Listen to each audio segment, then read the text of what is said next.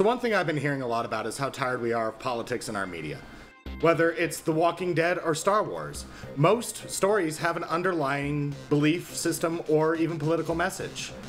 But I think that what people are talking about is that they are tired of the activism in our media. So let's get into a discussion on what sources and how it's being done. Make sure you hit that subscribe button, make sure you ring that notification bell, and make sure to share this with everyone you know to help us beat that massive YouTube algorithm. Hey, before we get started with the conversation, guys, don't forget to crack your favorite cold one or pour yourself your favorite glass of whatever, because this is a Drink with Crazy, and as always, if you guys are going to listen to us, you're going to need something to drink to do it. We always sound better when you do. It's true. We do sound better when... We're not playing music, so... Yeah. Well, thank you guys so much for checking out the Drink with Crazy, and today we are talking about all of this messaging that seems to be in our movies, our games, our TV shows, and we're kind of wondering where escapism went. Indeed. I mean, it's... You good over there? I got sunglasses on my head. I don't really need sunglasses in here. No. I can't even with you right now. You ever see Blues Brothers? Yeah, but you look more like a hungover Chad Kruger. Oh God. Anyway, no, it's I don't get it, man. It seems like, you know, these days it seems like you can't have a story or write a character or do anything. It's got to be a message. You've got to, you know, push your beliefs about something. You can't just tell a story anymore. Well, that's the thing is, like, a lot of people say, "Oh, keep my politics out of." No, it's activism. It's activism. It's not politics, because I mean, you know, one could argue that, although a lot of people may not have liked it, but I mean, at least the politics in the Star Wars prequels weren't. Well, I mean, also Star Wars has always been fairly black and white. Good guy does this, you know, bad guy does that. You know, only a Sith deals in absolutes. But well, I mean, you know, Game of Thrones, an entirely political show. Oh, very political. But you know, there's a difference, and I think what people are trying to argue against, and I said this in the intro, is they're tired of people trying to be activists with their entertainment, right? Like, you know, you get somebody that makes, you know, a movie, and it can no longer be, you know, Captain Marvel is actually a really good example of this, is that they didn't write Captain Marvel to be a character. They wrote her to be a, you know, they wrote her to fit certain details. Indeed. And they kind of forgot about her character. And I mean, and the whole movie comes across as just kind of a big middle finger to dudes in a lot of ways, because there were some elements of that, but more to the point is they were really trying to make a point about women being strong. Oh, but yeah, they forgot to write. But the problem is, and I got nothing. I have no issues against that at all. Actually, again, you and I, we talk about our favorite female characters in media. Wonder all the time. Woman was supposed to be a great movie. Well, I mean, look at. Yeah. I mean, I still like Avatar Korra. Yeah, and a lot of people say that she's a Mary Sue, and I think people are missing that. I think people just don't. No, the reason Mary Sue but look frowned upon is because it is overused. But you know, going to Captain Marvel, it's just this idea. They're like, okay, we're going to write the movie with this idea. Yes. But they forget to write how the character fulfills that idea. There's this idea, and then the character's just going to act according to that. And they don't write those ideas with how the character would respond to them. They write the idea and then make the character respond to it. Indeed. You know, you're supposed to write the character and then how they respond to these other elements. Yes, this is the scenario. This is my character, and then you fill in the details based on how the character would respond to the sort of... Yeah, and they don't... And that's why the story can often evolve or change from the first draft, is because you go, wait, no, my character wouldn't do this, and so you change it. And, well, now look at Last of Us 2, which, as of the time of this recording, Last of Us 2 is not out yet. It will be out here in about 2 weeks. 2 weeks. But as of this recording, I'm really concerned with The Last of Us 2. Well, if they're looking to do some sort of activism and messaging, because the idea is war begets war. But you don't do the war begets war by potentially, you know, taking out fan favorites. I be careful with my wording here because Naughty Dog we don't want any spoilers for those of you who care about that. We obviously don't know anything for certain yet, and also only what Sony is on a little bit of a warpath with that. Well, and that's why we got to be careful with what we say in reference to that. There are certain events, if you believe the leaks, that have me very concerned, and it comes across as we're doing this because we believe this needs better represented, or this needs to, be a thing. And it's, guys, just write characters. I don't care. Just write characters. I mean, you can have ideas, but you need to have these ideas in service of the characters. And I think that's where a lot of this idea of activism gets picked up on, is because they have the characters service the activism, not the activism service the characters. Indeed, and that's really the,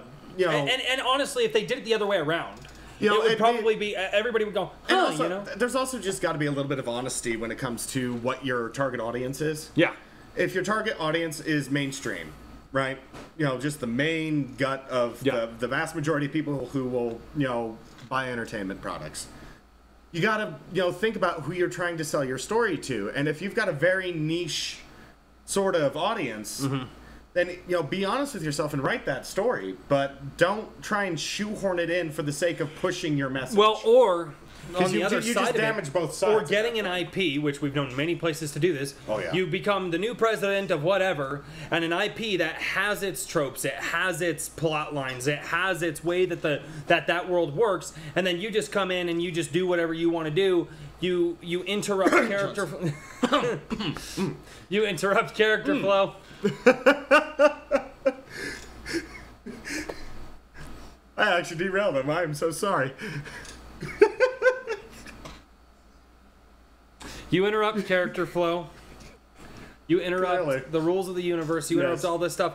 And honestly, if you want to do any sort of activism or any sort of messaging, do it.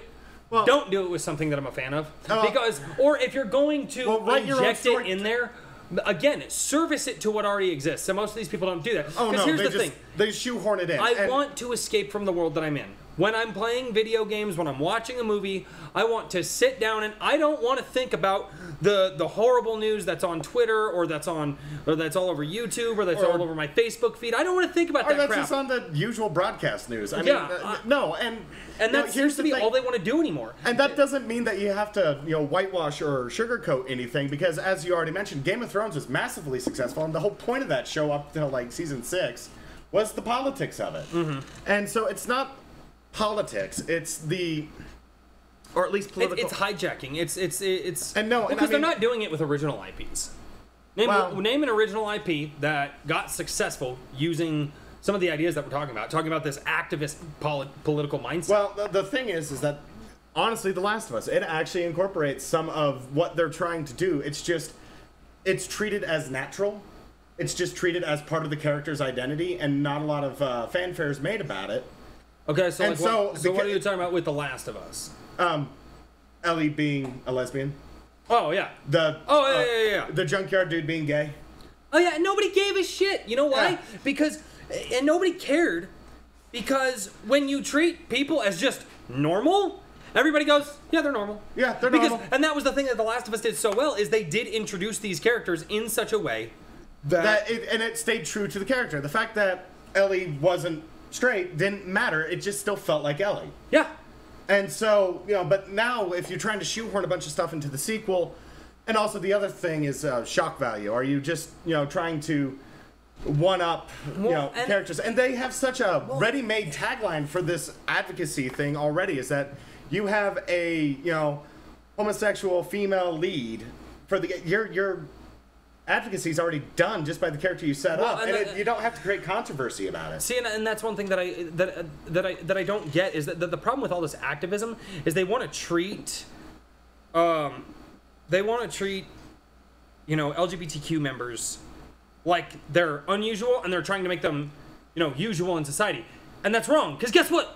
They're just usual people. Oh, indeed. They live their lives differently than everybody else. And I think that that's the problem, is it turns into this preachy idea. Well, that and then some of the other politics, when it gets into a lot of the deeper, the SJW style politics. Oh, yeah, when it goes into, it just goes so far down the rabbit hole. But the problem is that when you're taking something and you go, you don't like this thing, I'm going to hijack one of your IPs, I'm going to change everything about it, even if there were things in there that were already inclusive enough, and they're going to force this down your throats, it turns and also it gets very accusatory. It does. It gets, because it basically says, if you're playing this and you don't already follow lockstep in line with what we want, you are the problem. And I'm sorry, I disagree with you on maybe some fiscal ideas, maybe some other ideas, but let people live and not live. That's always been. And the problem is that this activist mentality does not believe in that. And they believe the game. If the piece of entertainment itself, I mean, The Last Jedi very much told people to let the past die. That don't worry about, don't like. Well, see, and that was another thing too. A lot of people said they had a lot of the SJW stuff in the start. No, they didn't. No, they didn't. They tried to use this postmodernist, weird ass take on an IP that was already popular. Well, no, it is a very postmodernist take because it's rejecting all the heroes of old. That's postmodernism in its nutshell. Yeah. And so, it is postmodernist, and the fact that it goes, all those values, all those ideals that we had in the prequels and the OT are defunct. It's not SJW, it's just postmodern. Yeah, it's just postmodern. And when you have any sort of postmodern activist message that the characters are being forced into, yes, that's when you start having a problem. If you're going to have those ideas, but the messaging is in service of the characters, not the characters are in service of the messaging. Yeah, that's the problem. It's just it's again, a priority. I'm sorry. I just want to watch games and I don't want to be preached to anymore, dude. I'm tired of it. I'm tired of being preached to, dude. And some shows that I love watching, they've tried to do stuff through. They've tried doing stuff through the Arrowverse, Supernatural, a few other shows that I watch. And you can see these episodes. Now, it's not all the time. Right. But it is enough of the time that you're just like, really, guys? Because it's so on the nose. You can tell the director they had for that episode or the writers that they had for that episode. And you're just like, really? People, I don't want to be preached to. I don't watch this show to be preached to. I watch this show to watch Arrow shoot people or the Flash run at light speed or time speed. And I hate to say it, at the far end of the spectrum, though, you turn what is supposed to be entertainment into propaganda. No different than no different than when the Looney Tunes were going to Germany and all that. Yeah, that's a thing, guys. Yeah, I'm not going to go too specific as YouTube, but but when I'm so sick of it, dude. I just want my escapism back. I'm tired, and I think here's where it comes down to for me. Interesting stories with interesting characters that behave, believably amongst themselves and with the world that is and there established. has to be things from our world in those stories, otherwise it's not believable. There has to be those things. But when it's some sort of a messaging that's just railrodded down your throat. It's agree with me or you're trash. So can I just have my escapism back, please? Can I stop reading article after article every single day about how Could I turn the phone off, dude? Huh? Could I turn the phone off? But what do you mean? You read article after article. You always put the phone away. Yeah, I could. Yeah. But no, but you see them too, because you and I read a lot of the same articles. Because you and I do too. Well, also when it's about an IP I'm interested in, like Star Wars, The Last of Us, Battlefield. I mean, that got to the point where it was almost historically revisionist to get its message across. See, and that's the thing. That's the idea here too. Is that when they say instead of entertaining the people, we need to educate the people, I have issues with that. Oh, Pylon's about to die. Don't kill the pylon. Don't kill the pylon. Require additional pylons. You require additional pylons. You must construct additional pylons. There. Now the StarCraft community won't hate me. All right. They got it right? No, they're still going to hate you because you said it wrong the first time. I know. Even though you were actually in, like the Master League or the Ultra Super High League. Yeah, I was Master League. Yeah. Not anymore, though. I'm still Diamond. Anyway, no, it's I'm so sick of it, dude. Because that's the thing, is they don't want to entertain They want to anymore. educate you. Yeah. And you turn your story... Well, that's the thing, is Hollywood doesn't think they're entertainers anymore. They think they're educators. Well, I know, and this was this big thing, and this was actually, Ubisoft did something right. I know, shocker. But they just told their story with Far Cry 5, and it's about a cult in Montana, and they're, they're very Manson-y. Yeah. Yeah. But a lot of the game publications out there were very upset with Far Cry 5 because it didn't go far enough as a condemnation of conservative politics. But why should that even matter? Why are we trying... Because they wanted some sort of game where it was just an attack on the current administration and conservative politics in general and just how wrong these people are. So go shoot them. But here's the thing: is they wouldn't have stood for it had it been the other way around. Had it been the other way around, no, but that's the problem is that if you're in charge, if you're gonna, see, here's the thing is that when you have movies and stuff that kind of rag on both sides equally, I like that.